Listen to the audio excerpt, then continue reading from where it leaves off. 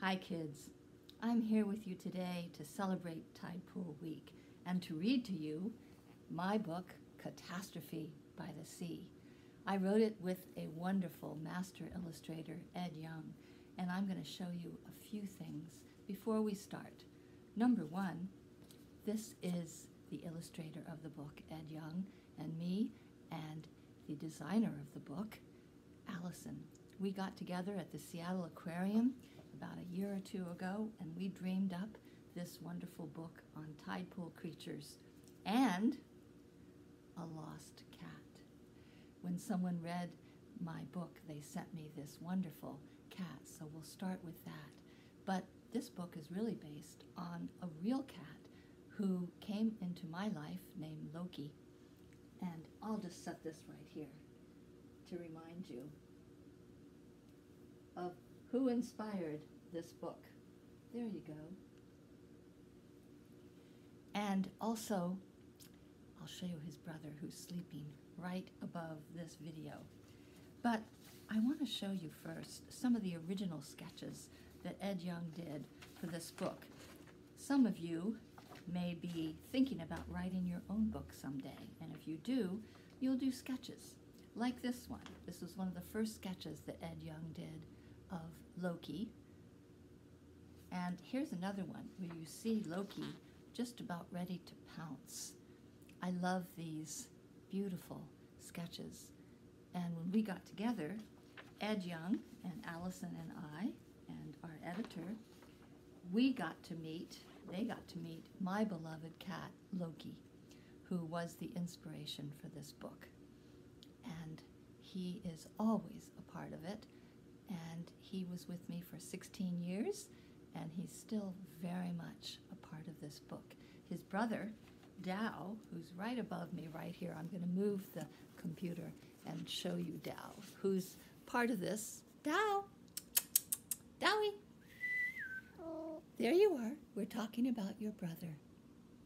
So, Dow is listening to this as you're listening to this, and I am going to read this book for you.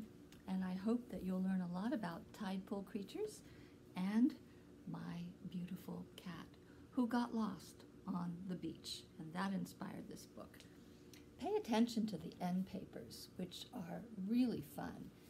Even if you look at them here, you can see that there are all sorts of tidepool creatures in this beautiful illustration. Can you see them? There's birds, there's sand dollars, there's an octopus in there someplace. It's one of the great fun parts of this book is discovering all the sea creatures hidden in this beautiful art. So let's start. Catastrophe by the Sea by Brenda Peterson and Ed Young. This is the opening page, and I'm just going to read it to you as we go along. So here's the first spread. A cat called Catastrophe prowls over driftwood, splashes through tide pools, disturbs hermit crabs and sculpin fish whose scaly gills flutter in fear. His whole world now is the beach at low tide. An oyster catcher whistles a warning. Have any of you ever heard an oyster catcher? They have a very loud whistle. Some of you might hear it when you're out on the beach, and a naturalist will show you. Catastrophe has wandered too far from home. Now he is lost and misses his family. Who will play with me here, he wonders. Not the octopus who jets and squirts an inky cloud at the intruder. She squeezes under a rocky ledge, her 3 hearts drumming. Do you see the cat shadow there and the octopus? Did you know that octopus have 3 hearts and brains on every single one of their arms? So very smart, the octopus. When Catastrophe paws at a sea anemone, the green sea flower shoots salty spray smack into his face. Catastrophe leaps back and cleans his fur with a furious lick. I thought you were dead, he says. just alive as you are, the anemone spouts. Catastrophe touches the anemone's rubbery barnacles, but they sting him. Do you see those rubbery barnacles right there? That's the way the anemone feeds at high tide, and it's also the way they protect themselves by stinging anybody who messes with them. In the cold, shallow seawater, 100-year-old anemones wave their tentacles. Do you see those beautiful tentacles? I love this particular art. If we get lonely, we make twins of ourselves, they sing. The cat decides not to attack. These are the first friends and the first creatures he's found on the beach. Just call me Catastrophe, he purrs. And you can call me Anemone, she says, with a smile like a rosy bloom. A kind welcome feels good to the cat, who is no longer alone on the beach. You're rarely alone on the beach, even if you're by yourself. There are so many animals all around. There are starfish, there are eagles, there are great blue herons, and there are tide pool creatures. Here's a barnacle. I'm Buddy, a barnacle pipes in. He clicks open his shell, and other barnacles around rattle and clap like castanets. Do you know what castanets sound like? It's a percussion instrument that they use in bands. I want to let you hear what they sound like.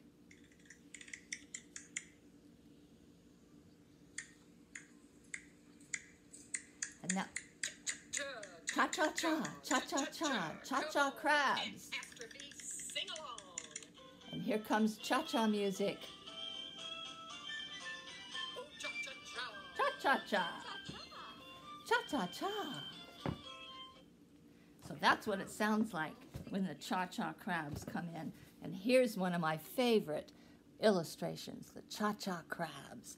So they come in and they're singing cha-cha-cha, and the sand dollars samba in the shallow waves.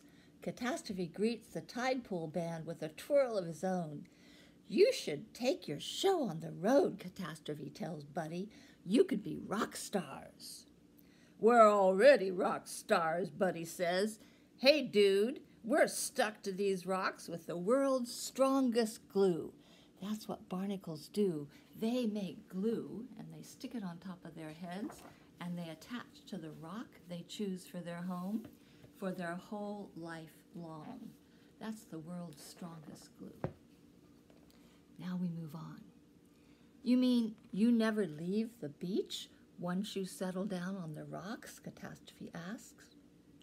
Buddy says, as a little larva, I traveled the deep ocean. Some of my cousins attached to a gray whale and still sail the sea. You see that beautiful gray whale? But I caught the scent of other barnacles and found them here on our beach. I molded this shell around my body to keep me snug and safe. See the cat here? Buddy's barnacle band sings, oh, the sailor's sea takes good care of me. At high tide we can all feed for free. At low tide we hide from the sun. In tide pools we have lots of fun. Out of nowhere, a big wave splashes over the tide pool. An undertow sucks Catastrophe inside. He spins and somersaults. Now I want to tell you a true story. When I was 2 years old and I first saw the Pacific Ocean, I ran straight into the waves and I got caught in an undertow. Just thinking about it makes me feel like I'm swallowing water.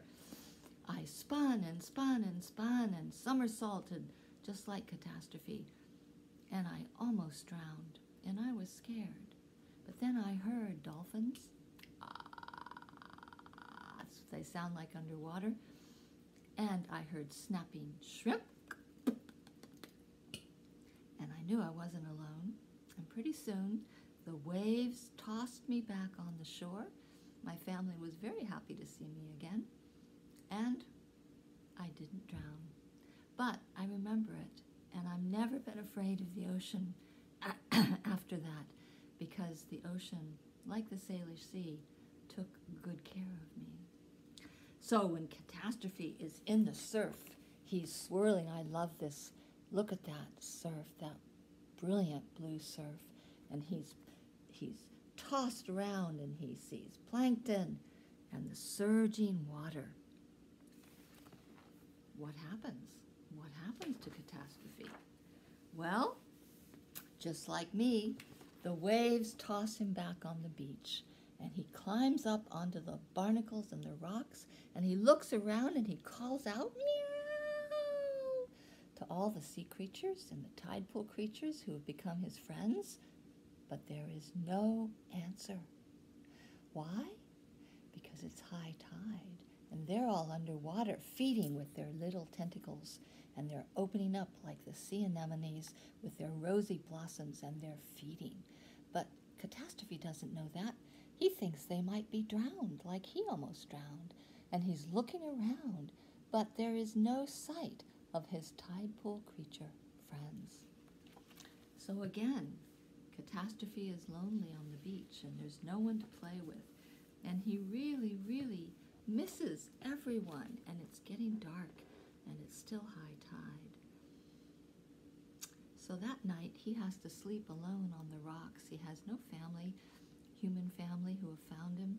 His Tidepool creatures are underwater, and he can't see them, and he doesn't know if he'll ever see them again. This is a very sad night for him.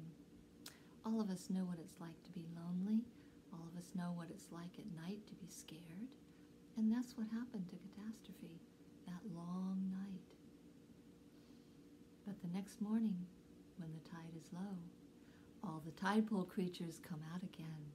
And this is my favorite spread of all. Catastrophe hears the clicking castanets. He hears the barnacle band. Oh, the Salish Sea takes good care of me, sings Buddy. And he calls out to Naomi, Naimoni, and she calls back, Catastrophe. They're all out again at low tide. Catastrophe is so excited. He runs around. He runs back to the Tidepool creatures, and he says, I'm so glad to see you again, my friends. I'll never be lonely when I'm on the beach with my Tidepool friends. But then, all of a sudden, there's a big loud sound. Bam, bam, bam, bam, bam. Sneakers on the sand. Suddenly, you see that big sneaker? That's what it looks like if you're a Tidepool creature or a cat. The sneakers on the sand, racing each other. Two children crunch the barnacles. That's Buddy the barnacle they're crunching. Their feet squish sea anemones like Naomi. She cries out, ouch, ouch, gentle touch, ouch. Run, Catastrophe, Buddy shouts before he shuts up his shell. The cat scoots across the warm beach. He slips on slimy algae, skitters on sea lettuce, running away from the kids. They look pretty scary. And they aren't watching where they're walking. They're running on the beach.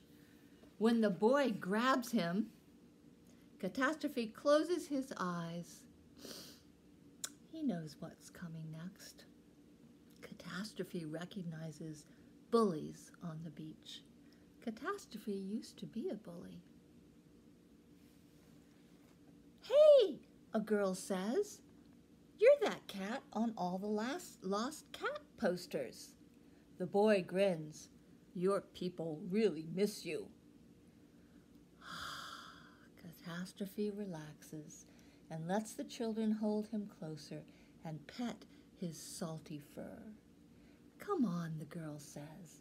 Tide's coming in again, and cats, they don't really belong on the beach. Let's take you home. And so Catastrophe is a lost cat who is found by the children on the beach. Catastrophe meows to the children. Meow! Watch out for my friends in their tide pools. The children seem to understand Catastrophe. Now they tiptoe carefully around Buddy and his barnacles. They're very careful if they touch Naomi, the sea anemone, with a gentle touch. They stop to watch Naomi's garden blooming. As Catastrophe is carried home, he hears Buddy's barnacle band sing goodbye to him. And they sing to him, "Oh, the Salish Sea takes good care of me." And Catastrophe sings along, "Oh, the Salish Sea takes good care of me." And that's the story of Catastrophe, my lost cat in real life, who went onto the beach and learned all about tide pool creatures. And the cat in this story, based on my cat, is here to teach you all how to be careful on the beach, because it's not just ours. It belongs to the tide pool creatures, and we can share the shore with them because we need them to keep a healthy ecosystem. So I'll see you next time, and thanks for listening, and thanks, and looking forward to hearing your stories about being on the beach at low tide and tide pool creatures you'll discover there. Bye, kids.